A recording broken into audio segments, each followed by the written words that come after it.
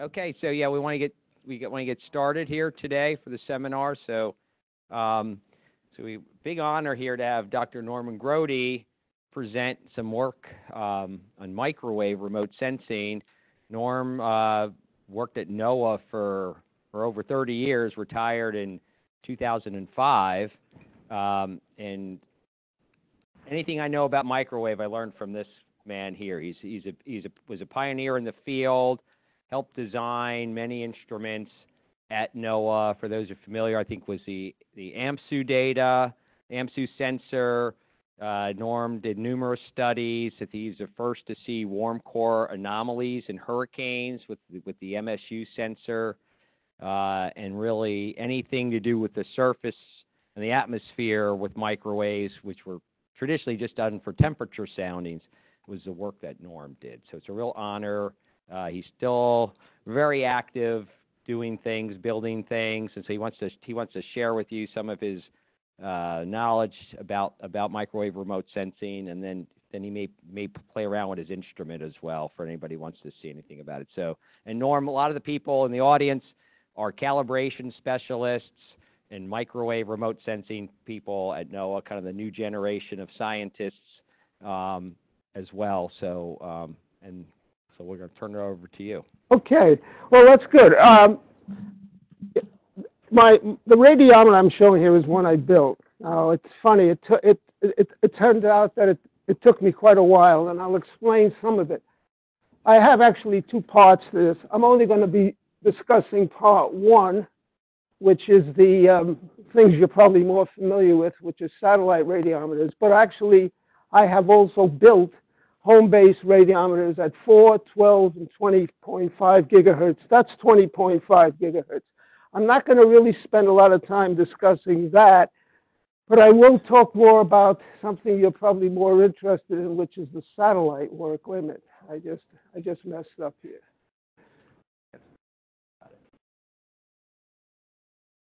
Okay. Now, let me just give you a background. I know I was not familiar with this so much when I started. By the way, my background originally is electrical engineering. Then I did some work in physics, but I never really knew about radiometers until I got my first job. I worked at NASA for 1 year, and I finally realized what a radiometer is. But what you have to realize is the radiometers really began in the 1930s, and the people Jansky and Ribber, okay, whoops, let me go back. Hold it. Okay, they were the original radio astronomers, and their work is the thing that preceded all of the microwave work. That was done in 1930, around that period. It was only until about 1943-44 that Bob Dickey developed a microwave radiometer. It was all a result of work that was done during World War II involving radar. And this receiver that he built a few of them, was really only used to measure the absorption in the atmosphere. It was an experimental device, and his particular unit worked in the microwave region up to about 20 gigahertz. Following his work, NASA decided they're going to go ahead and do, originally it was looking at the solar system, and then it was looking at Earth, but in the beginning in 1962, people at MIT built a radiometer to look at the planet Venus, and that was done in 62 right here. Following that, in 1968, the Russians started launching their first microwave radiometer. This is before we started launching them, to look at Earth, not to look at the solar system. And I know I spent a lot of time looking at the Russian literature because they were really the forerunners in some of this work, as far as I know. Following that, NASA started in 1971 with microwave radiometers. And I happen to be fortunate that I started working at NASA and then NOAA at the time when they first started building these instruments. So you're at the very beginning of a new science, and really wonderful because everything is brand new. You're making all kinds of discoveries. In 2005, when I retired, I got the idea of maybe trying to build an instrument. And through the internet, I was able to find out a lot of information on how to build homemade radiometers. And so that's really where I end right here. There's 3 instruments here that I built. One is at 4 gigahertz, one is at 12, and one is at 20.5. And those particular frequencies are the only ones I could build because the equipment that I could buy, I could purchase, happened to be working at those bands. To build anything at any other frequency would be a lot more difficult. Okay, let's see. So the next.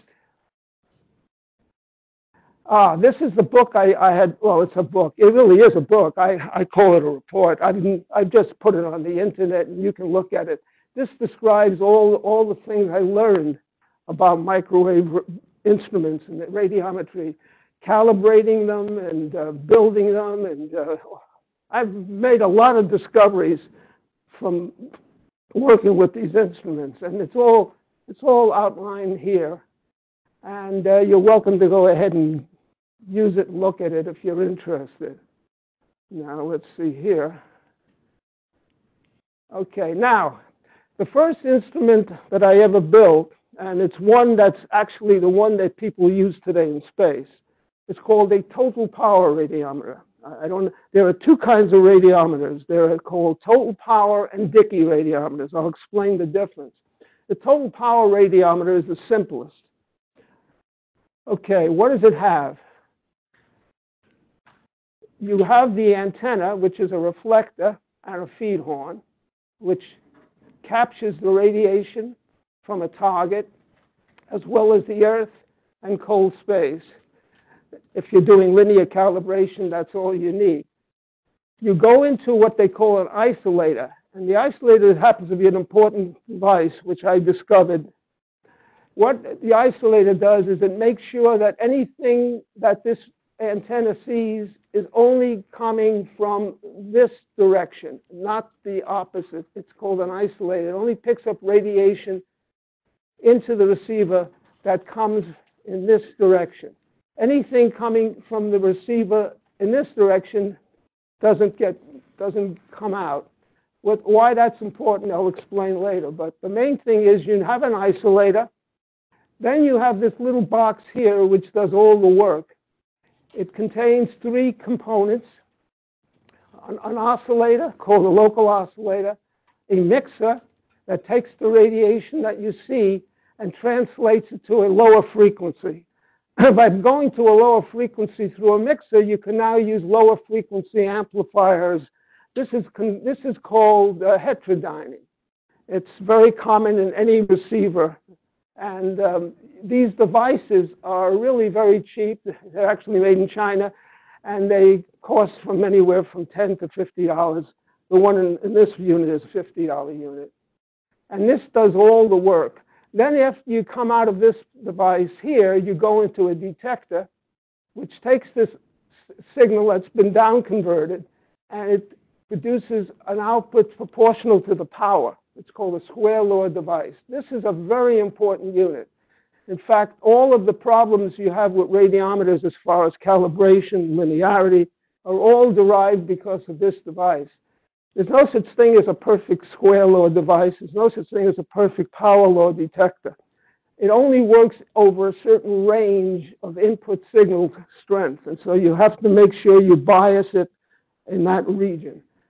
Anyway, coming out of that, you go into another amplifier. And this is the calibration that you're familiar with. It's a linear calibration. It just uses the cold space and the warm target to provide an intercept and a slope, and that's derived from this equation. The problem with a total power radiometer, which I'll show you, is when you go ahead and look at the, this actually is the NE delta T that you would get from a total power radiometer. You'll notice it has 2 terms. The first term is the term which is called the integrator part. That's the one that people talk about when they say, Okay, what is how long are you gonna monitor your signal? What's the time that you're going to actually monitor the signal? And the integration time is indicated here. Now, the longer you monitor, the smaller this component, which is a noise source. But the second component has to do with fluctuations in the gain of all of these electronic components. And that turns out to be a very important parameter. And the only way to get rid of this, if you're using a total power, is to make sure you calibrate very frequently enough so that these gain variations can be reduced through the integration. I mentioned, you can see that the change in output, which is voltage, with respect to temperature, does depend on the linearity and the temperature dependence of the detector and the gain. Okay, so let me go to the second slide here. Okay, now there's that device I told you about, which is this unit that does all the work, which has in it an amplifier, a mixer, a local oscillator, and a final stage low noise amplifier. They make them in 3 different frequency bands. Of course, you can build them at others, but the ones that are commercially produced work at what they call C band, KU band, and KA band. So if you want to work around 4 gigahertz, you use this device. If you want to work around 12 gigahertz, you use this device. And this is the one that works at 20.5, which is in this unit right here. So this is the key component, and it's called an LND, meaning low noise block amplifier or detector or whatever. But that's the key component here. Now, here was my first radiometer that I built. It's very simple. Okay, here is the device, the low noise block device. In this box here is the amplifiers, the integrator, and the DC amplifier, which I constructed. And right now it's looking up at, this is a 12 gigahertz unit. It's looking up in the sky, and it's measuring a 0.5 volt, okay? And if you go ahead and turn around and look at a very warm target, it'll go up to 10.5 volts, okay? So the sensitivity of this device is 30 millivolts per degree Kelvin. And this device was very simple to make. Only problem is, I'll show you next, there it is. I simply packaged it a little differently. There's the device itself. I built an antenna or a horn, and this is the amplifiers. This reflector is what's reflecting the sky radiation into the device itself, the radiometer. And I simulated rain very simply by using a sprinkler. I didn't really know what I was going to find, but it worked very well. Let me show it to you. This sprinkler goes back and forth, lots of rain, right? Okay, now we go to the next one. And this is what I found. This is no fudging. This is the signal. Okay, the voltage shows these jumps. Now, this is the sprinkler. When it goes in one direction, and then when it comes back in the other direction, you see 2 pulses. And it keeps going on and on and on and on and on and on. But you notice 2 things. You do get a nice signal due to the water emission. This is the model right here. Here's your water drops. It has an emissivity 1 minus the transmittance, which depends on the liquid water content from the rain, from the water. And the other is the mean radiating temperature, or the temperature of the drops itself, and that's where you get your brightness temperature from, see? But the thing is, and by the way, this is me walking in front of it. That's why you got that big jump. I just happen to walk right behind it. But this thing just keeps going up. You wonder what's going on there. Well, you know, at first I was kind of surprised. I just thought, well, it's going to stop. It doesn't look like it's stopping.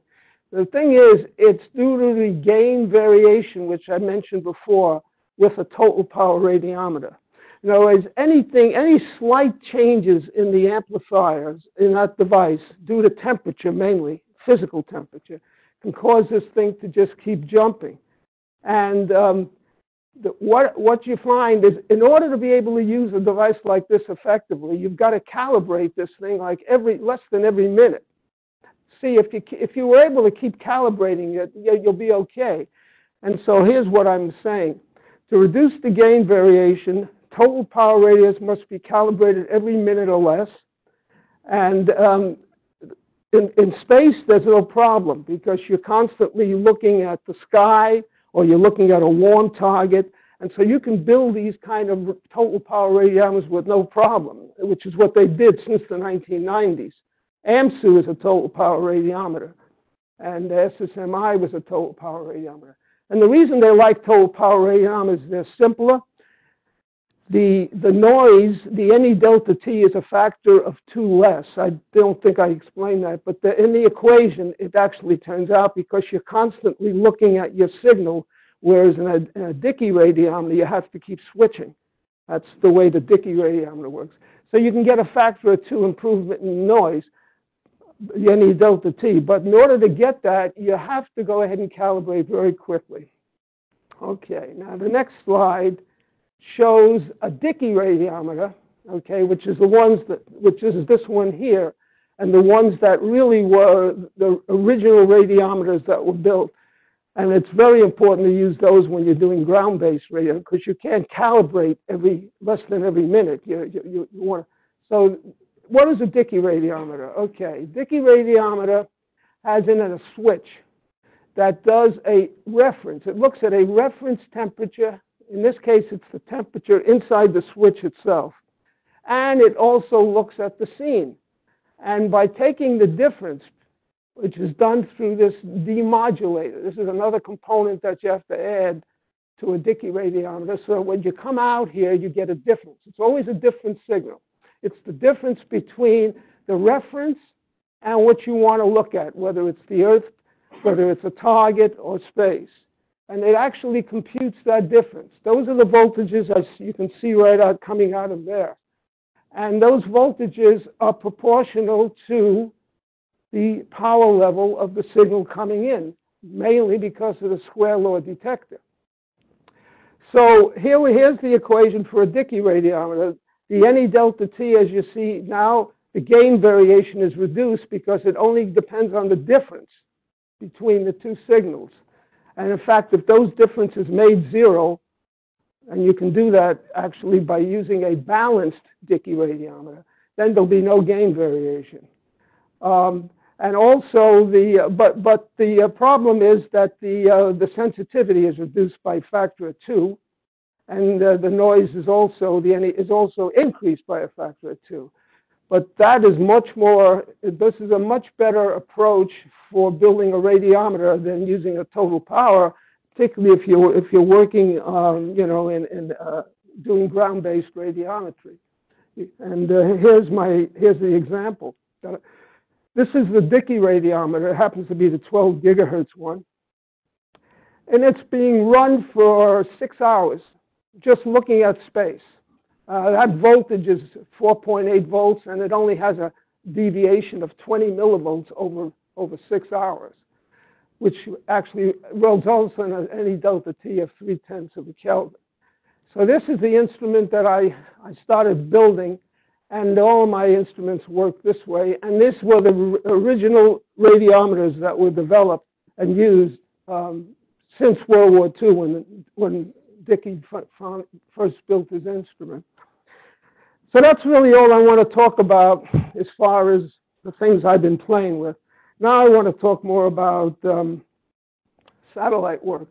Now, all I'm showing here is the early evolution of the microwave radiometers.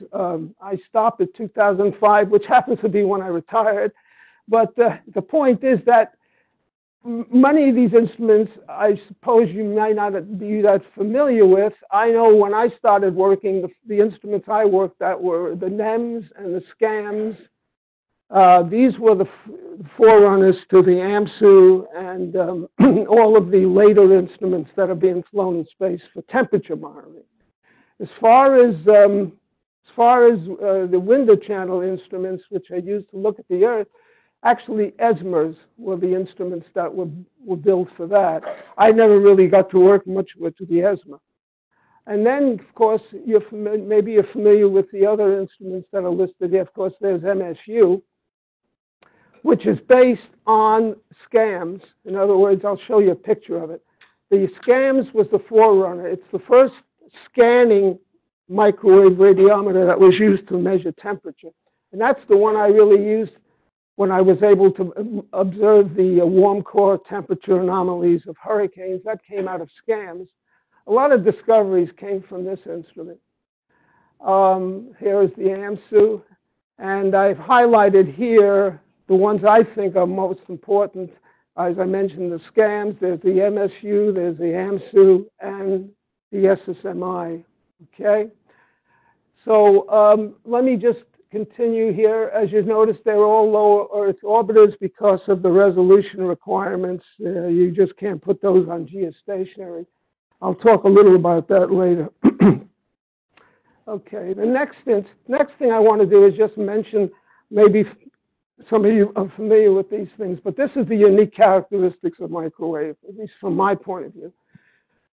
As far as cloud penetration, it's not exactly perfect, but it's good enough, and it's hard to go ahead and beat anything other than the microwave for that. That's really one of the main things that were found when they first started using microwave. When we first started looking at it was the SCAMS that NOAA used as its first experimental instruments. We were kind of amazed to see how well it worked. And the reason that cloud penetration is important, well, you know it's obviously important when you're going to want to measure severe storms, anything that has a lot of cloud cover. But actually, it turns out the most important thing is to measure things like winds, ageostrophic winds. There's no way you can determine the ageostrophic winds with an instrument that cannot measure thermal gradients. So by being independent of clouds, we were able to measure very accurately the thermal gradients and the geostrophic winds for storms. And in fact, the MSU was used by the British during the Falkland crisis when there was no available information because of the war effort, and they used that to measure the winds directly, atmospheric winds, of course. Let's see. Okay, I have to go. Oh, here some of the other things, of course, which are maybe not as important, but they are interesting to know about. The high spectral resolution, of course, is very easy to get at microwave frequencies because you can measure resolutions to within kilohertz, which we actually do for AMSU's upper sounding channels. And you need to use microwave to get very high spectral resolution. Now, as far as the separation between oxygen and water vapor, that's simply because the oxygen is in the 60 gigahertz region and the water vapor starts at 22. So you've got a very large separation between the two of them. As far as the linear temperature response, that's automatic because of the Rayleigh-Jeans approximation, which works up to about 300 gigahertz. So the microwave is very good in that for that. And the next thing, it has its pluses and minuses.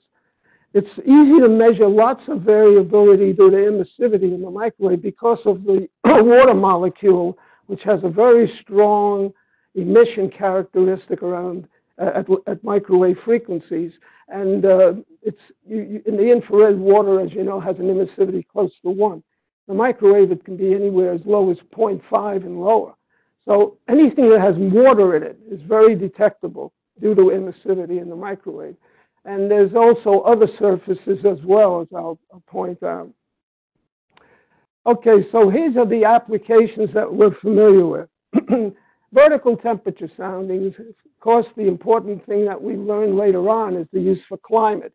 These instruments were never built for climate, but by doing analysis of the data, you discover that the instruments are very, very accurate and very stable, even though they were not originally built for climate purposes. Each instrument is essentially, is launched in space, is essentially a duplicate of the ones that were done, in the series of polar orbiting satellites, and it's very easy to make them almost perfectly the same. by the electronic construction of the instruments. So it turns out to be a very good sensor for climate studies, these microwave sensors. And for severe storms, you have to look through clouds, and so microwave is very important for that region. And these are the things that you would measure more or less directly with the microwave: water vapor, liquid water, rain rate, and now I understand people are working on snowfall. I was never personally involved in that, but now that I'm aware of it, I added that one as well. And these are the frequencies commonly used for these variables. As far as surface is concerned, surface temperature is hard because of the emissivity problem, but mainly over the ocean, it's not too difficult because of the stability of the emissivity over the ocean to measure the sea surface temperature at frequencies of 10 gigahertz and lower. Snow cover and sea ice concentration, ocean wind speed is done at these frequencies, and of course surface wetness and soil moisture. We have to use sometimes dual polarization in order to be able to separate some of the variables, and so I indicated some of the parameters are using both single and dual polarization. The next thing I'm showing is the two types of instruments, cross-track and conical.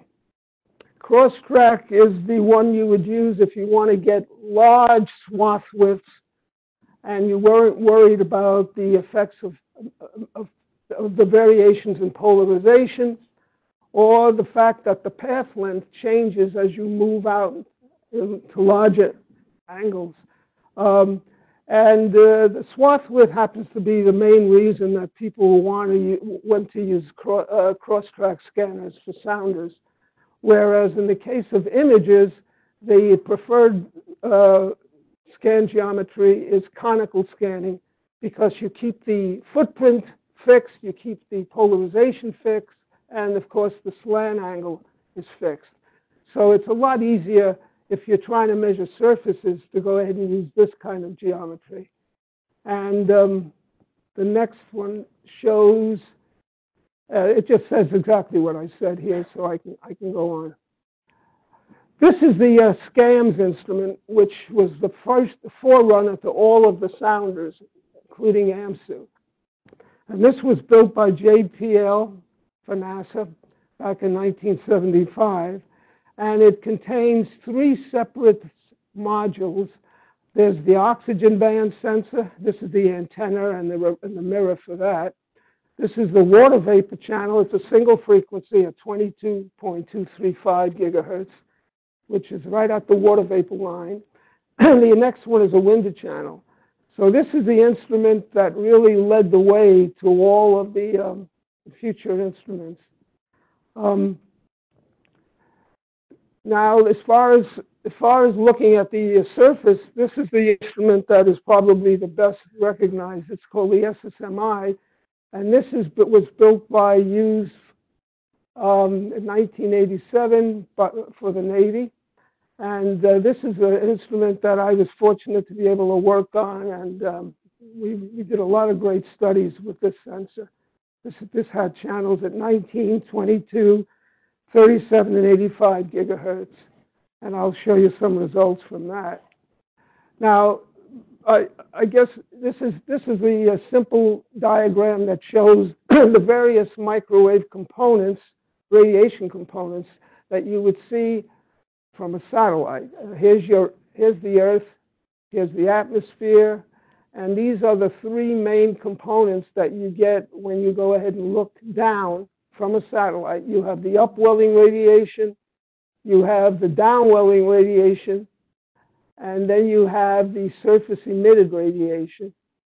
And the reflectivity of the surface is approximated by a specular reflectivity term, 1 minus the emissivity. So combining all three, this is the final form.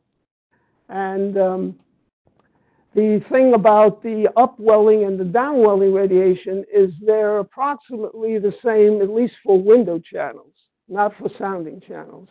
And even for sounding channels, it turns out you can use this expression, but The main point is that it depends on the emissivity of the atmosphere, which is 1 minus its transmittance, and the mean radiating temperature of the atmosphere, which is given by this equation right here. Okay, combining the three of them, you end up with this final form, which is valid for both window channels and atmospheric channels. And this turns out to be a very convenient form.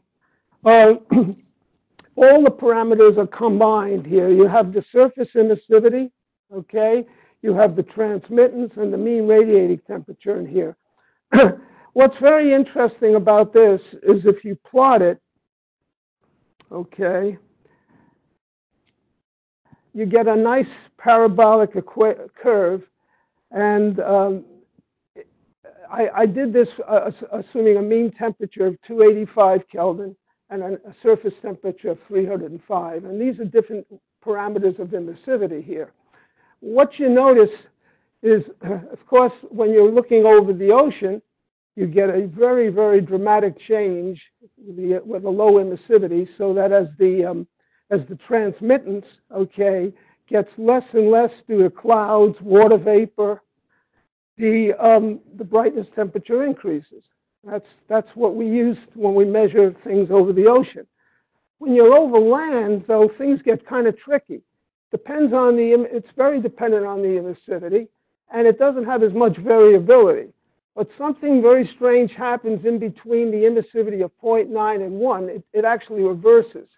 So, for instance, if you had an instrument, which we had with SSMI, that had a 19 and a 22 gigahertz channel, it's like called a split window, and you took the difference, okay, what you would find is that difference between the 19 and 22 would either go positive or negative, depending on whether the emissivity is greater or less than 0.95, okay? It turns out, if you just plotted that difference, which I'll show next, you did it over the whole globe, the only places I ever found an emissivity greater than 0.95 was over deserts. It's a customary thing to think that the highest emissivity is measured over vegetation and forests. It's not true because of the roughness associated with leaves and the actual depolarization that occurs reduces the emissivity. So the only place you're going to really see emissivities greater than 0.95 is when you have relatively smooth, homogeneous surfaces. And I was kind of amazed to see that at first, and then I realized what it was. I'll show that as well. Okay, now this is a very simplified diagram of the emissivity for different surfaces. And this is after taking many, many kinds of measurements from aircraft, from the ground. It roughly looks like this. And we have the highest emissivity for vegetation, new ice, and melting snow, okay? The lowest emissivity, obviously, is water and wet soil, and as well as snow, multi-year ice, and dry snow. But you notice the slope is different. Here we have a positive slope, and here we have a negative slope. And that's very important if you're developing any procedures to be able to discriminate between different surfaces, which we use pretty effectively, actually. Some of the things I kind of discovered and is this parameter called refrozen snow, and I'm going to talk a lot about that. People were aware of multi-year ice from first-year ice and new ice, that there was a definite change because of the scattering properties of ice, which causes the emissivity to decrease and change because of the air bubbles that are formed within the ice. But this thing about refrozen snow is very interesting, and that has to do with the fact that as the snow crystals metamorphose and get larger, we start seeing a much larger drop, and in some cases, it actually causes a reversal, which I'll explain. So you can use this as a general guide, but this is some actual measurements that were made using a ground-based radiometer of different types of snow cover, and this is a vegetation. This is water. This is open water. What you notice is, in general, with snow, the emissivity increases as the frequency decreases, or vice versa. The emissivity decreases as the frequency increases. And you can see here the kind of characteristic you normally get for snow. There's only one example in this whole data set that was generated that shows the inverse operation. And that's right here for what he called, this was Christian Matzler, called this category of surface type number 17. It's called bottom crust. I don't know exactly what that means. It has to do with ice forming on the bottom of the snow, but the point is that if you notice there's a reversal. This is the 35 gigahertz, and there's the 90, and it reverses. You notice instead of the 90 being less, it actually is larger. And from this, you would gather maybe it's just one anomalous situation. But when you use satellite data, you find this happens a lot more often. And so I really wanted to spend a lot of time to study that. Okay, I'll go back to this. But here's the most simplest thing you can do with a microwave radiometer is to look for surface wetness. And that's done here for using the polarization difference at 19 gigahertz. And you could see all the areas around Illinois and all the other areas correlate very well with the amount of rainfall. This is a monthly average. And this is like duck soup because it's very easy to generate these images. You can use polarization difference, you can use frequency difference, but the main thing is it's highly correlated with the rainfall amount just by using the polarization difference. And this happened to be flooded land, which of course gives you the largest polarization. Okay, now the thing that I really enjoyed looking at, and it taught me an awful lot, was deserts. This is an infrared image. Actually, it uses the Modus 8.4, oops, let me get it again, the 8.4 to 8.7 micron band to generate an emissivity map. And I happened to be at a meeting, basically around 2008, and I was talking about the microwave measurements over the desert. And I met Tom Schmuggy, and he said, why don't you, it's funny, we get a similar feature when we use the infrared. What I was talking about is these unusual high, in this case, high emissivities that they were getting for in areas like this and around here, and you can see them all, and very low emissivities here, and they didn't know what it was, but they were it was interesting to see the variability in the emissivity that they were picking up over the desert. Well, I was doing the work in the microwave, and I already studied these areas here and concluded that this was due to limestone, and this was due to quartz. And I was very happy to be able to see the kind of signals that they were also getting in the infrared. See, this is the microwave image I worked on, and this is what I was briefing on at the meeting. I was picking up these very, very high emissivities for quartz, okay, and very low emissivities for limestone. And if you take a look at some measurements of emissivity that were done, this is actually calculations. Calculated emissivity as a function of the dielectric constant, okay? What you find is the lowest emissivity occurs for limestone, and the highest emissivity occurs for quartz. This is for 3 different viewing angles. This is nada, and this is polarization vertical, and this is, so you can actually determine something about the surfaces just by looking at the emissivity, and that's basically what the infrared was seeing as well. The only difference is that in the microwave, quartz has the lowest emissivity, and the highest emissivity, whereas limestone has the lowest emissivity. It's completely opposite in the infrared, complete opposite. And I understand it has something to do with the physics of the crystal of the surfaces. So, and by the way, this happens to be a map that people have produced. This is done by the oil industry, actually.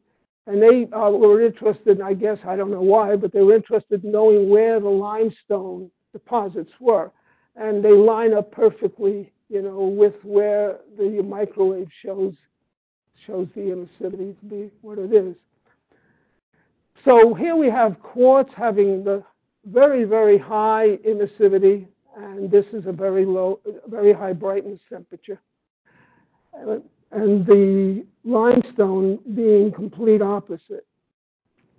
So one thing I mentioned before is if you take a look at the difference between the 19 and 22 gigahertz channel, the only place that difference is going to be high, more than 3 degrees, this is have very high emissivity. So I took the difference, and lo and behold, all those areas, we still don't know what these areas are, but we sure know this one. This is quartz, and the lowest ones are for limestone. So just taking the difference between the 19 and 22 gives you confirmation that you're looking at very, very high emissivity surfaces. If anybody is doing any kind of calibration, this is a perfect target for your high emissivity surface, much better than anything you can find anywhere else. And these are also areas. Now, if you just take a look at the brightness temperature itself, you're getting the same features in the brightness temperature. Don't forget, these are not correlated at all. This is taking a difference, and this you're looking at the absolute value. So the highest value corresponds to the largest difference here. And I think that this was a nice demonstration. You're not picking anything over the forested and the areas and, you know, in Africa at all, because the emissivity, even though it's all forested, is much lower than it would be for some of these surfaces in here. So that is that.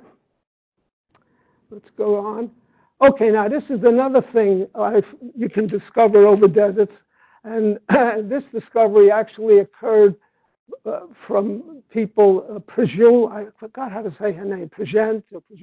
She discovered that there was a diurnal variation over the deserts, particularly when you take the difference between, you can't see this, but this is the 19 and the 37 gigahertz channel right there. There it is. And what happens is if you take the measurements and look at them in the morning, okay, then the 19 is higher than the 37, and you get a nice positive difference. If you do it later on in the day, this is 9:30, it reverses. And that's because of the penetration of the microwave in deserts. The 19 gigahertz penetrates, this is SSMI, penetrates the most. And so you can see it from this plot that was done independently. This is just an example of some surface observations. And if you take a look at the surface temperature, of course, it has a very wide range because of the diurnal variation. But if you go down below the surface, this is 0.3 of a meter, there's almost no change. So you can think of these two differences between this variation and this variation as the difference between the two channels, the 19 versus the 37. 19 gigahertz is almost looking at something which doesn't change. 37 looks at the surface, which does change. So when you take the difference, you see these differences at these two different times. Now, if you try the same thing at a higher frequency, this is where the real surprise comes. If instead of looking at 19 and 37, you look at 37 and 85, you would think the same thing would be true because the 85 is now at a higher frequency, doesn't penetrate as deep. And so you would think that you would see a diurnal variation relative to the 37, but in fact you don't. They look identical. And the only reason for that I discovered is because of a thing called scattering. Because of scattering due to sand, the 85 gigahertz is always less than the 37. because the 85 scatters more. So you're going to get a positive difference. Even though the 37 may change a little bit, it's not going to make any difference in taking this difference. So it kind of makes you realize that sand is a complex surface because not only does it emit, it also scatters. The previous slide of the difference between the 19 and the 37 was an emission signal. But when you take a look at the 3785, you're now getting to see scattering effects as well because of the 85 scattering by the sand grains, causing its temperature to drop below the 37, independent of what time of day you're looking. And so that kind of is interesting because I don't know if we ever really expected that until we actually saw the data. Now, here is something that's even more interesting. Looking again over the deserts, if you look at precipitation over deserts, it's very hard to determine. A lot of reasons, but the main one, at least in the microwave, is because if you just had M through A or SSMI, what would happen is you would pick up, by taking, this is like a scattering index, the difference between the 23 and 89, it would show features due to precipitation. This happens to be the infrared map image from the Mediasat IR. It shows where the precipitation would be expected. Well, in addition to the precipitation you get by taking this difference, you also see all these other noisy-like signals that have nothing to do with precipitation. And it's because of the scattering that I mentioned before at 89 gigahertz, which causes the difference to be large in places where there's volume scattering going on inside the material. And how do you get rid of that? I mean, it's very, very complicated. But if you take a look at M through B, the difference between the 89, now both of these channels pick up scattering, okay, as opposed to the 23 and the 89. Now the main thing you see is the precipitation. You don't see the scattering from the surface, from the sand grains. And the reason that comes about is because these are just two spectral measurements. One was done at this position here, and one was done for the precip. And you can see what happens is that the sand does scatter, causing the brightness temperature to drop, but then it kind of saturates. And when you get to higher frequencies, whereas precipitation, because the drops are so much smaller, the grains, the ice crystals that scatter, you get a continuous drop as you go in frequency. And that's why the AM through B, okay, which uses the difference between 89 and 150, only picks up the precip. Whereas if you use the SSMI, which only went up to 89, you wouldn't be able to separate the two, which is why we're seeing these spurious kinds of signals. So scattering seems to saturate in the case of things like sand, and I'll show you also for certain types of snow.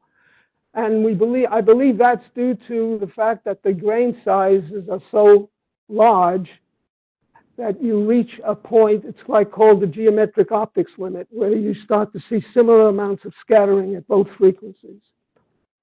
Okay. The next, this is a summary of what I was explaining. First, there's the emission signal over deserts, okay, which shows that quartz has the highest emissivity and the opposite response in the infrared, okay, whereas limestone has the lowest emissivity and the highest emissivity in the infrared. The next thing had to do with penetration depth. At low frequencies, the 19 gigahertz doesn't show much variation because it's sensing the temperature below deep inside the sand, and that relative to the 37, that is. Now, the scattering signals are the ones I found more interesting because they show that two things. First, that precipitation and snow cover is larger for deserts. Okay, if you take a look at the scattering effects of precip and snow compared to deserts, it's much smaller in deserts. And the reason being that the density of the desert sand is such that the albedo, okay, is less than it would be for, say, diffuse scatters that you would find for precip and even for snow. And that's a way of explaining the difference in the scattering intensity of precip and snow compared to deserts. The other thing is the saturation effect, which occurs when the frequency gets higher and higher. And that only occurs when you have dense media, because in the case of precipitation, almost always the 150 gigahertz is lower than an 89, where in the case of things that are solid, and that includes snow as well, you won't see that. It'll basically, you basically see the same signal between 89 and 150. Okay, now here is the example of metamorphic changes in snow cover. Here's a case study I did in November, December of 2001, where you're looking, this bottom set of pictures is actual snow cover derived using the SSMI snow cover algorithm. Okay, it basically looks at the difference between the low frequency and the high frequency, and these are your scattering signals. Okay, and in the case of the AMSU, we use the 23 and the 89. Okay, in the SSMI it would be the 30. I think the 19 and or the 22 and the 89. You can see this increase in snow area as time goes on. This is each day, and here it is. It reaches a steady state. But if you take a look at the 89 and the 150 gigahertz channels on AMSU, you can see the growth, and this is for values greater than, I think, 5 degrees. I only show those values. You see the growth of this area until you get to this time when then it starts to even diminish. And the reason for that diminishing has to do with the changes in grain size of the snow as the snow ages. So instead of seeing this thing look constant, when you look at the 89 and 150, it starts to drop. And I've seen this from a lot of case studies. If you ever look at snow and you look at after a few days even, you'll start noticing the 89 and 150 starting to drop. And the only simple explanation for that is the changes in grain size growth. And this is a simulation that shows that if you take the difference between the 89 and 150, the small grains, you see a nice positive difference. And then as the grains get larger and larger, it starts to drop. Whereas if you take a look at the lower frequencies, it just keeps increasing. So it's like it gives you a way of detecting changes in the metamorphic signal due to snow, which is very interesting because sometimes you want to know these things in terms of the snow stratigraphy and things like that. But here's something even more interesting. When you start looking at the spectrum itself, in certain places, instead of seeing this happened to be, I picked areas over the U.S., Canada actually, Greenland, and in former Soviet Union. You see what is a very remarkable change in the spectral characteristics. Like this is probably like a more normal characteristic for snow. You see it here, and you see it, and you see it drop here. But every once in a while, what happens is it starts to reverse, particularly when you get to higher frequencies. You see it here. The most unusual example of that is over Greenland, where it looks like an ocean surface. And this is in February, southern Greenland. Well, when you see something like that, you think there's something wrong with your instrument. In the middle of winter, on a snow-covered surface, the brightness temperature going from 20 to 89 gigahertz increases just like it would if you had melting water. And yet this is in the middle of winter. And it took a while to try to figure out the physics involved in that. And it has a lot to do with the fact that, at least in that portion of Greenland, southern Greenland, you get melting and refreezing, forming ice layers in the snowpack. What happens when you have ice and snow is the high frequency can't penetrate. So the high frequency, instead of going through a deep layer of snow, goes through a shallow layer. So it doesn't have as much scattering as the lower frequency. And that, and that's what caused that drop. At least that's how I surmise it. And I have another example here where I took cross sections, and I show, in fact, this is in Canada, okay? This is the normal kind of character. This is a cross section through parts of Canada where here, this is the normal spectrum where the higher frequency is lower than the other one, and it goes, but then you notice this area where it's reversal. And that's shown by, the reversal is indicated by this here. I happen to pick a point right here. And here's another example in Russia, and this is the most dramatic one in Greenland, where this whole region here shows a complete reversal, where the low frequency has a lower emissivity than the high frequency. And you call that an inverted spectrum. Okay, now let's see. So here's the point. We actually have three classes of snow. We have new snow, which has the normal kind of spectrum where the brightness temperature drops with frequency. You have aged snow where the grains start growing, and in fact, what happens then is it drops, but then it starts to saturate, just like it did in deserts. Anytime you have a medium where the particles get larger and larger, no longer do you see any real changes as you increase the frequency. You're reaching what they call the geometric optics limit. And then there's a thing called stratified snow, where you have snow and ice layers, and that causes a very big change in the spectrum. So you have three classes. The one that's most common is the new and the aged snow. The stratified snow you can also pick up. But what it amounts to is, just like when people talk about sea ice, they talk about three types of sea ice. First year sea ice, second year, multi-year. We have a similar situation here in case of snow. And I believe it's possible to develop algorithms like they do for sea ice to identify these three different classes.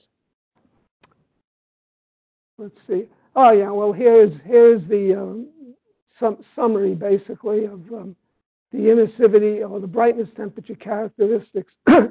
As long as you stay below 85 gigahertz, things look pretty normal. You don't get saturation effects. You don't see this inversion. And the algorithms we developed based on SSMI just use this kind of characteristic. But when you get to higher frequencies is where you get interesting effects that you can use. Okay. This is just a summary of what we were able to do at SSMI in generating global products. Now I want to turn to, how much time do I have? Did I run out of time? No? Here is the second subject. 5 minutes? 5 minutes out of that. All right, well, this is the thing that, let me go fast. This is the thing that we really sold microwave.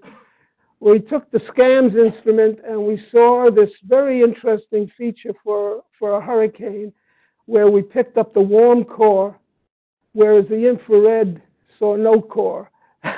It basically saw what the window channel picked up. And so you can see the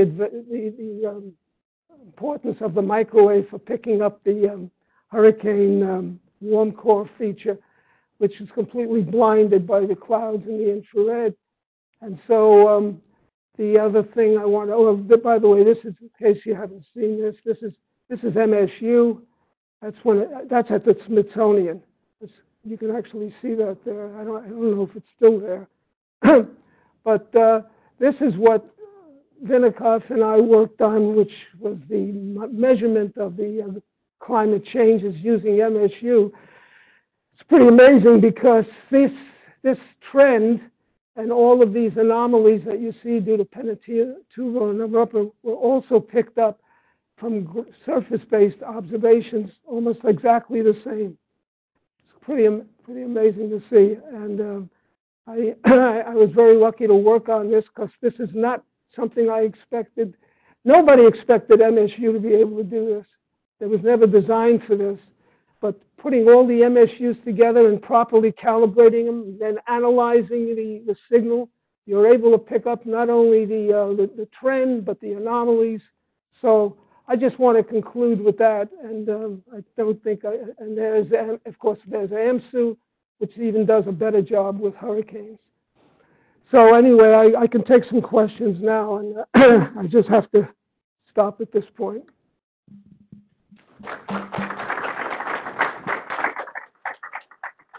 Questions? Sure. First of all, the decay versus total power. So which one do we have for the space-based? Are they all total power? They're all total power. They're all total power. So because they are rotating and look at calibration sources. You can calibrate so quickly that you can accommodate the efficiency that you get with total power is because, things vary more, right? But because you can calibrate so quickly, you can remove that effect. And they felt that it's worth to build total power so that they can decrease the noise, the NE delta T, by a factor of 2. So the decay switch is basically an electronic switch? Yes, it's all it is. All right, okay. All it is. Okay. Somebody. Go. My question is compare spaceborne instrument and surface instrument. Yeah. Which one will be more accurate? Which one will be more accurate? Yes. Probably the space. Yeah. Yeah. Thank you. Okay. My second question is what's limiting the size of your box? Is it the size of the what? Possible to miniaturize? Oh, I would love to talk about that. There's a new technology out, first of all. So we can put on some new. You can build a radiometer the size of a dime. The only thing that you can't build is the antenna.